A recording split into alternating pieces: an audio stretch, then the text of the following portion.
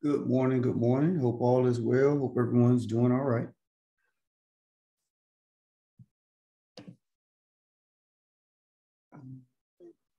Let's see if I can get this clear. Okay. All right. Hope everybody had a great weekend. I see we only have two logged on today, so I guess we'll go ahead and get started. I won't hold you guys. So last class, and you guys can correct me if I'm wrong. Last class we did 4.1. Last week we did 4.1. And then Wednesday, I decided to let that just be a review day. So we're going to start with 4.2 today, do 4.2 and 4.3. And then that'll be it for chapter 4 content. Chapter 4 is content. And then we can talk about how we're going to move going forward. So we're looking at 4.2 least squares regression. So the least squares regression line is the line that minimizes the sum of the squared errors, or in other words, residuals. So we'll talk about why that's important in a little bit. It's also the line that best explains the relationship of the data. So last class, we did the correlation coefficient. 4.2, we're looking at least squares regression.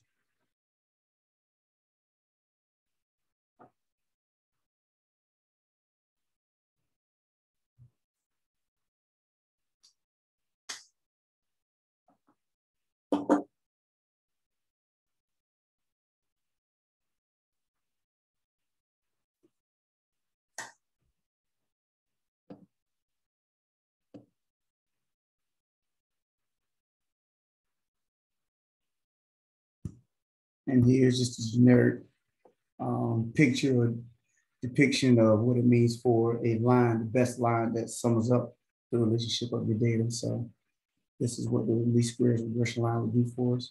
It's going to help us to be able to predict future values, according to the data that has been observed.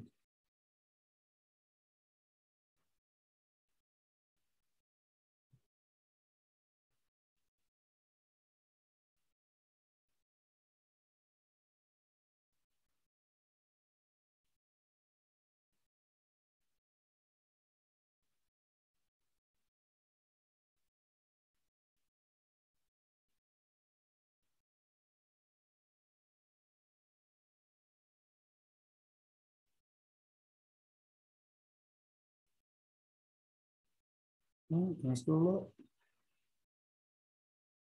And if I go up too far,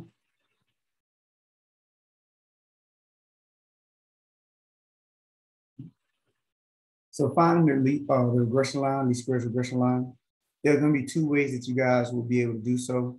They're going to give you certain information in which, the first way is they'll give you a certain amount of information in which you'll be able to use these formulas. And then the other way will be by, they'll give you all the data, and then you can put it in, easycalculation.com or app. And so we're going to do both of them just to make sure you're clear on how we will operate with this information that they give us. So first, the formula, the least squares regression line would be in this form. Y hat is equal to B1x plus B0 or B naught. So this is considered Y hat, and we have that triangle without the third side. That's considered the hat symbol, so that's Y hat. And then how you would find B1 would be R, which is your correlation coefficient. We talked about that last class. And then S sub Y or S sub X. That's the standard deviation of Y or standard deviation of X. So all this stuff is gonna come together once we put numbers to it. And but just tell me what these represent. Then B0 is gonna be Y bar, which is the mean of Y, minus B1 times X bar, which is the mean of X. So notice you do have to find B1 first because that's a part of the calculation of B0. And let me see if I can do this in here. All right. So this is just reemphasizing what I just mentioned, what R means, X bar, S sub X, Y bar, and S sub Y. Your X values, don't forget, we talked about that last class. Your X values are your explanatory variables. Your Y values are your response variables. Give you a chance to write those things down.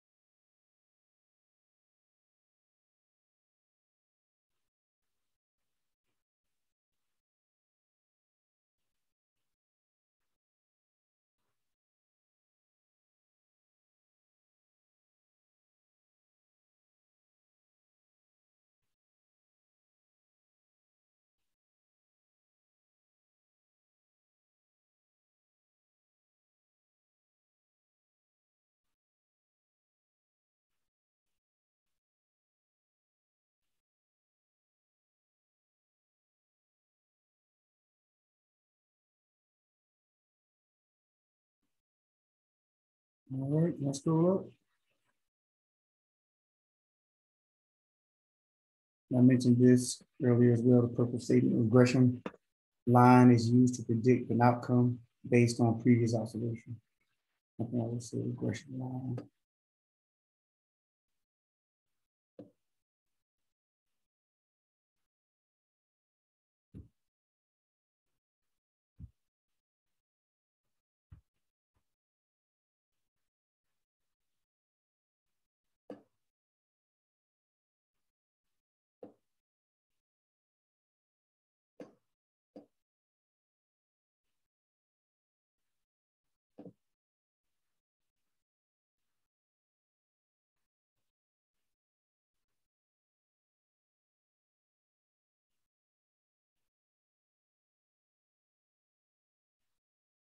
All right. So in this first example, they tell us to find the regression line. They give us R, they give us X bar, they give us S sub X, they give us Y bar, they give us S sub Y. So when they give you the information in this way, then all you're doing is plugging it into the formulas according to what we just established, and then creating your regression line. Okay. So once again, they give us R, which is the correlation coefficient, X bar, S sub X, Y bar, Y sub X. So the first thing we want to do is find B1. And remember, that's going to be R times S sub Y over S sub X. So it's negative 0.946 times 5.612486 over 2.44949. Now, once again, remember, they gave us this. So in this scenario, in this example, they gave us these numbers. All right. Throwing that in your calculator, you get negative 2.1676 for B1.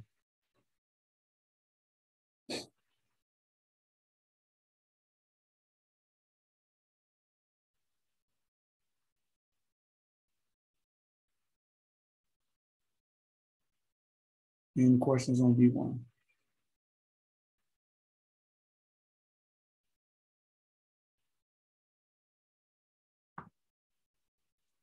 All right, so once you have B1, you can find B0. That's Y bar minus B1 times X bar. That'd be 10 minus, and make sure you don't lose a negative when you do your substitutions. In this case, we have a minus sign in the formula, but there's also negative 2.1676. Or also, if they ask you for this as a part of your answer, let's say if they say, what is B1? Then make sure you hold true to how many decimal places they want. They may want 3, they may want 4. If I rounded it before, because that problem probably said rounded 4 decimal places. Also, I don't think I emphasized here, B1 is your slope, and then B0 is your y-intercept, if they ask, if they reference it in that term. I don't know, I wrote it, but I didn't, speak on it. All right, so let's go back to B0. So it's 10 minus negative 2.1676 times 4 gives us 18.670.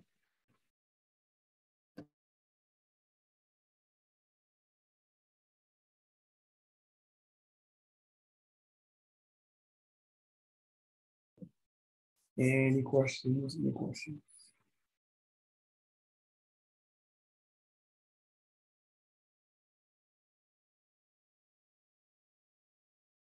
So once you have B1 and B0, you just use your regression formula, which is y hat equal to B1x plus B0. And so B1 was negative 2.176, 2.1676, and then B0 was 18.6704.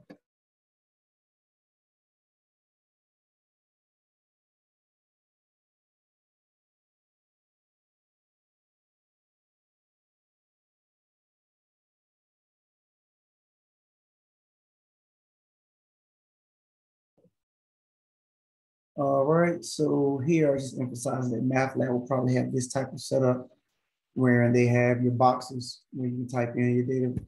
And so whatever's in front of X or attached to X, that's what would be B1. And the other number would be B0. Here I was just emphasizing this is the same thing. Notice that negative 2.1676 is attached to X. It's just in the back. And then 18.6704 is in the front. And that's still negative. You know, and 18 is still positive. So just saying rearranging the terms, it's still the same answer as long as 2.1676 is still attached to X and it's still negative 18.6704 is still positive.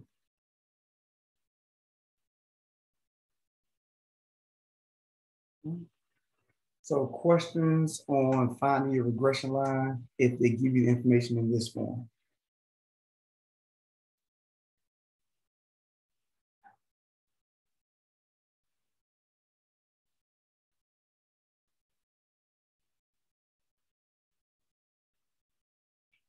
All right, can I scroll up?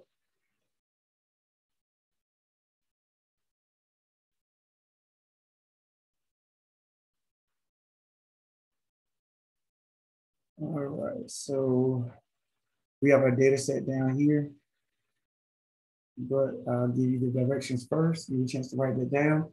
So we want to find the regression line. Then we want to predict the distance the ball will travel when hit with a club head speed of 103 miles per hour. Then determine the residual for the predicted value from the result in B.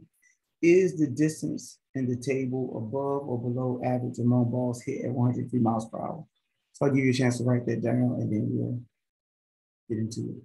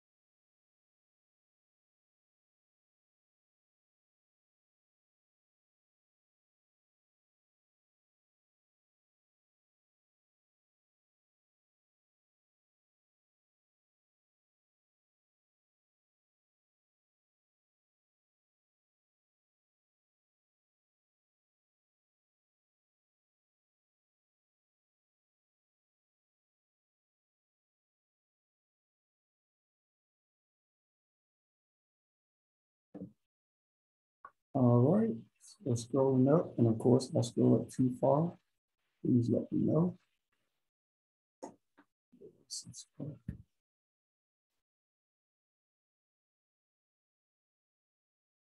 Now, this is the same data set that we had from the previous section where we're doing the club head speed and distance of ball travel. So all of this is the same.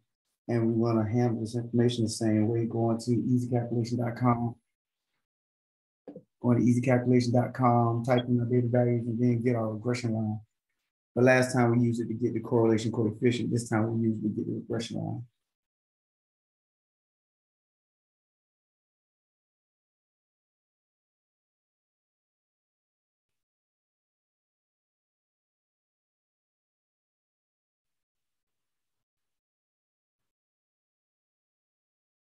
Just give you a chance to copy that before we go to another page.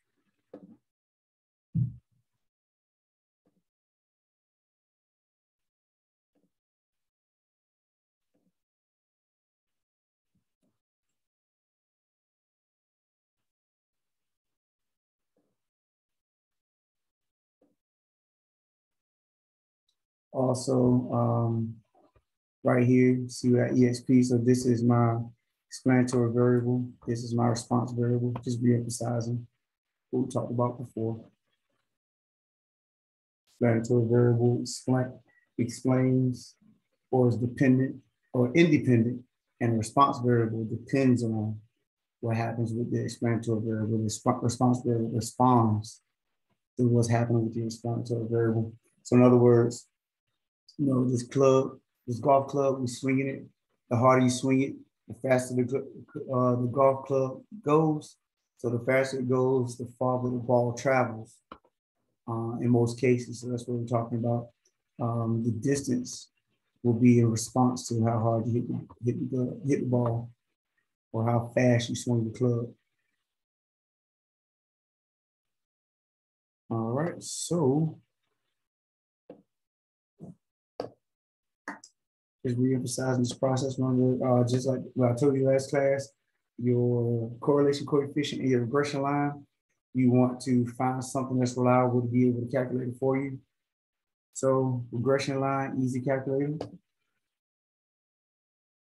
So that's easycalculation.com. It's always a reliable one that I've used in the past. This, we can add rows.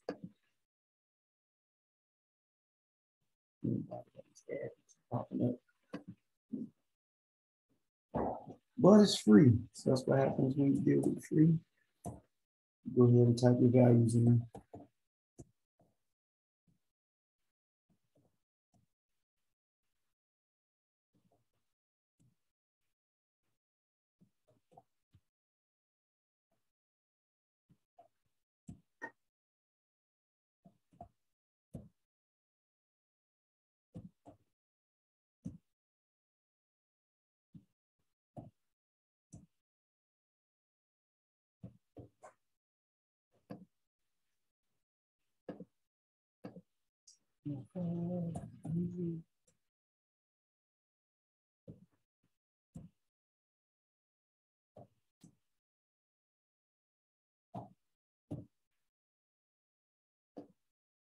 Got one more.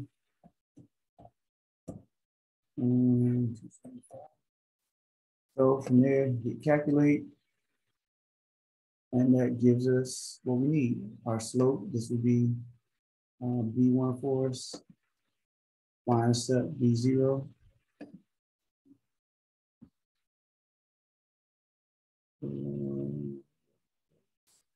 That's 3 straight.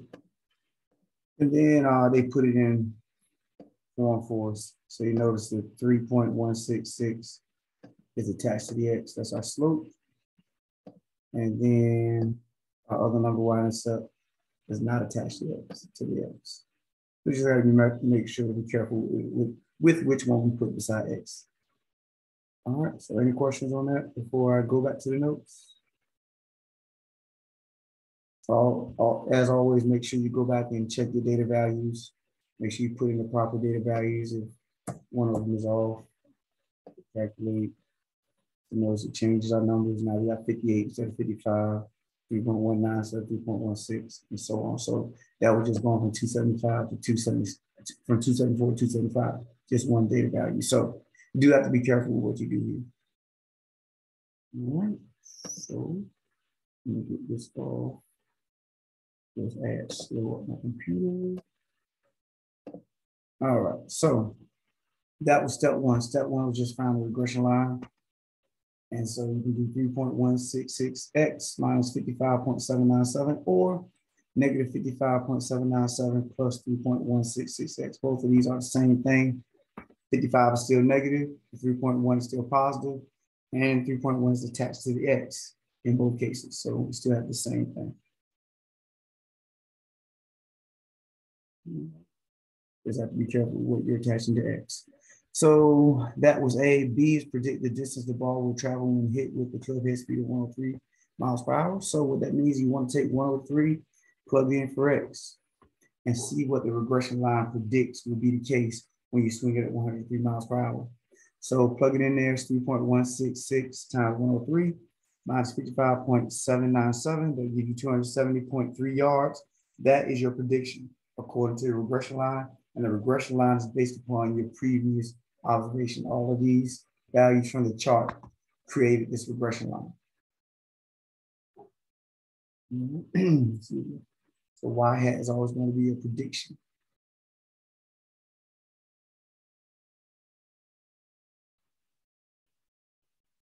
Questions on A or B?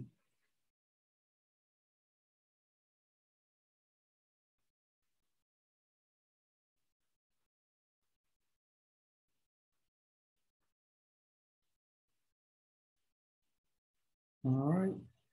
And then C, it says determine the residual for the predicted value is the distance to table above or below average among balls hit at 103 miles per hour. So residual, remember we talked about in our earlier definition, residual and error are the same thing. So they are used interchangeably.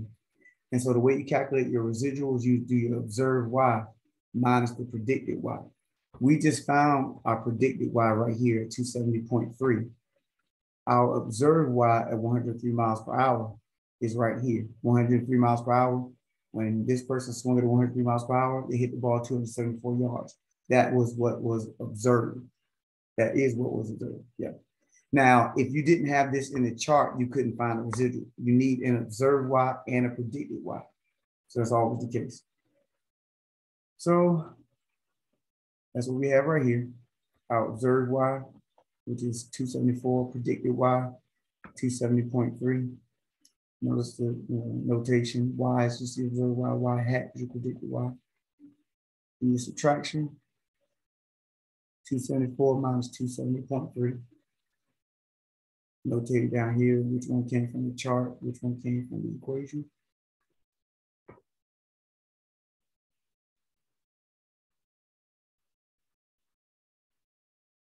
And so what this means, says the observation in the chart is above average, balls hit at 103 miles per hour. And so in the purple, see I wrote it's above because it is positive. So if this ended up being negative, then we would have said the observation in the chart is below average, balls hit at 103 miles per hour. Because remember, your predicted Y comes from the regression line, which is basically, remember, it sums up your observations.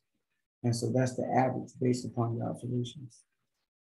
And this 274 is above, greater than that.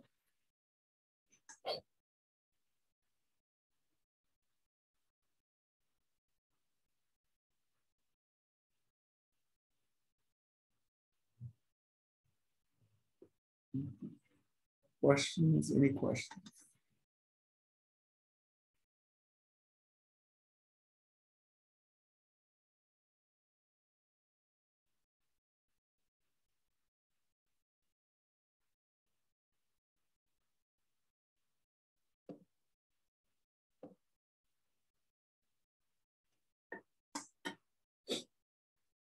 All right, can we scroll up? Is everybody good? All right. So 4.3, last section out of chapter 4, the coefficient of determination. Pretty short section.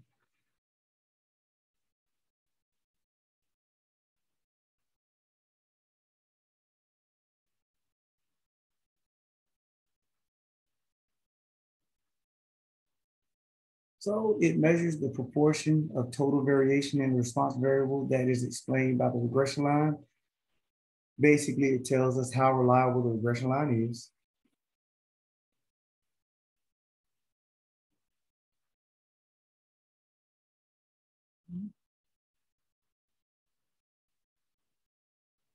It's the correlation coefficient squared.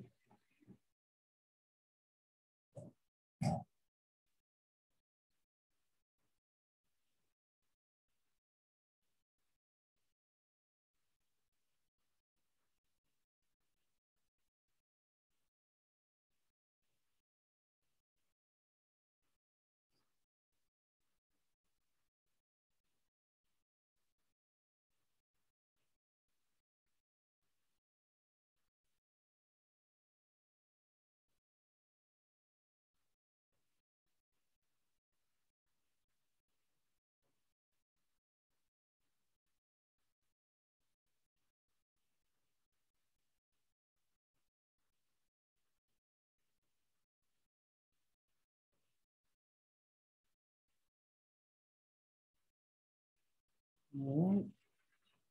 It is denoted by capital R squared. It's between 0 and 1 inclusive.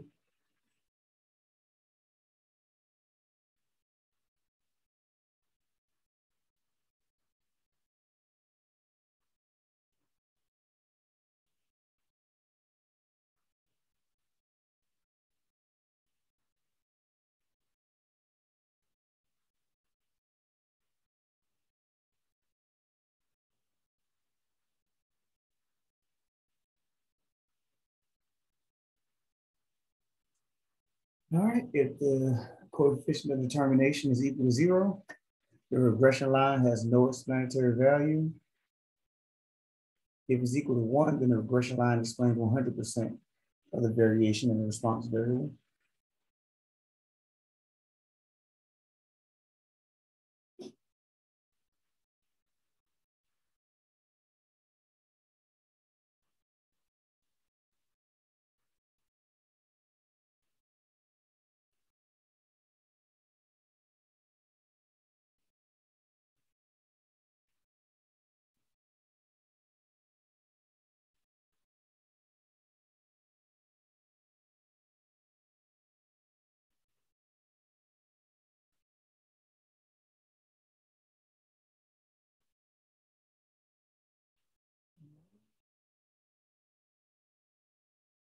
Problems before we go into the example.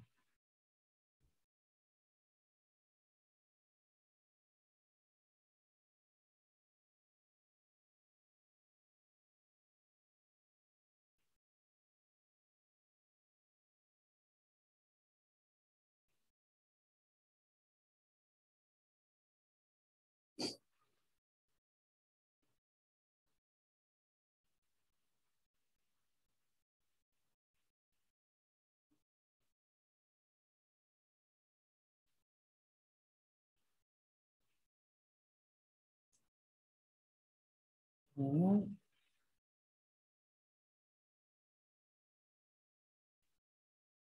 So, example here, determine and interpret the coefficient of determination for the club head speed versus the distance. So we're going back to our previous example of data, club head speed and the distance, and we want to determine the coefficient of determination.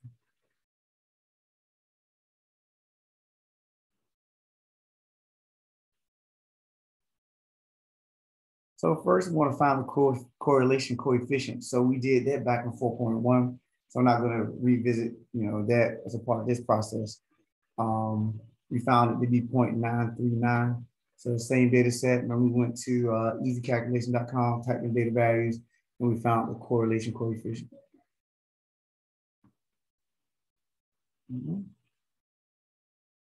So then we want to find the coefficient of determination, and we do that by squaring the correlation coefficient.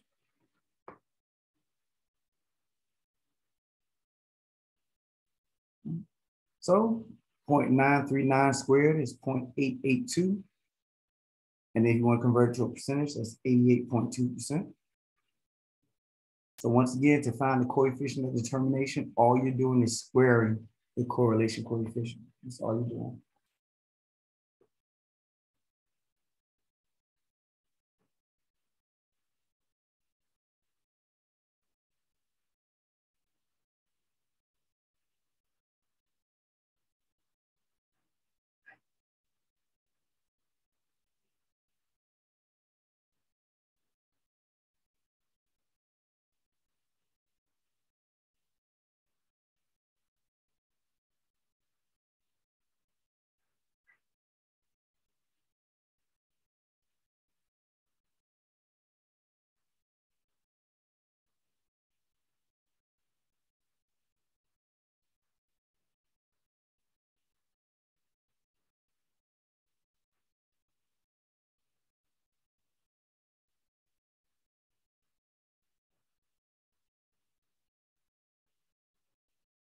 All right, so to interpret it, that means that 88.2% of the variation in the distance is explained by the regression line. 11.8% of the variation is explained by other factors. So in other words, you just do 88.2 minus 100. That gives you 11.8. Other factors can be whether it be you hitting the ball out in nature, whether it be wind resistance, maybe you hit a bird or something. I don't know. Anything that could occur that would cause you to deviate. Maybe you twist your hips one way that you normally don't twist your hips. You swung it on that specific time. And if it deviates away from the norm, there's just other factors that can play a role in that. But 88.2% of the time, your regression line will be on point as far as predicting where the ball will go, or at least be around about that. So that's what that means. It's 88.2% reliability for your regression line.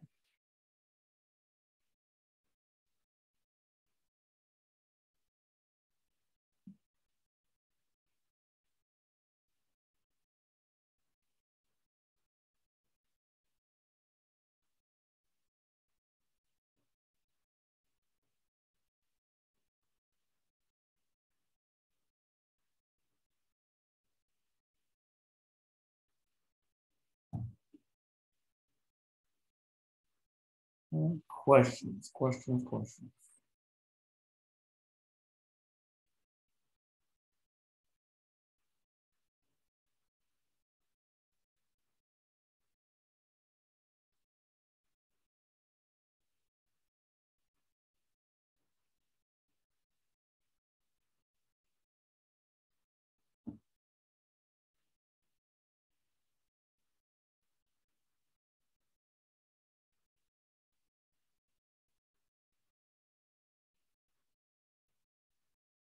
All right, everybody good? Any questions before I move up? Everybody straight? Okay, so I'm not hold you guys to the assignments. Don't worry about that. But what you guys are here responsible for, just right here. Once again, you're not doing assignment 1 or assignment 2. That was for my last class. I said I wasn't going to hold you guys to it as far as the summer is concerned. But you have homework, chapters 1, 2, 3, and 4. If you haven't sent those definitions to me, make sure you do so. Some people I still need to put their grades in, but if you got a response from me in the email saying that you got it, that I got it, then don't worry about it. You're good to go. I just need to put the grades in the math lab. And then I'm going to post test 2 today, but we already had test 1 posted. So these are everything you guys are here responsible for up to this point, up to date. All right. Questions on anything? Anybody? That's good. That's straight. So next class, I'll open up the floor to see if anybody have any questions first. We will probably do at least one section out of chapter 5. Now that I think about it, we may have to do 2 because I won't see you next Monday. Next Monday is celebration of Juneteenth, and we have that off. So yeah, probably have to do 2 sections out of chapter 5 next class. Just because, like I said, I won't see you on Monday. So any questions on anything before we close out today? This closes out chapter 4 for us. And you have your 2 tests that will be available to you shortly.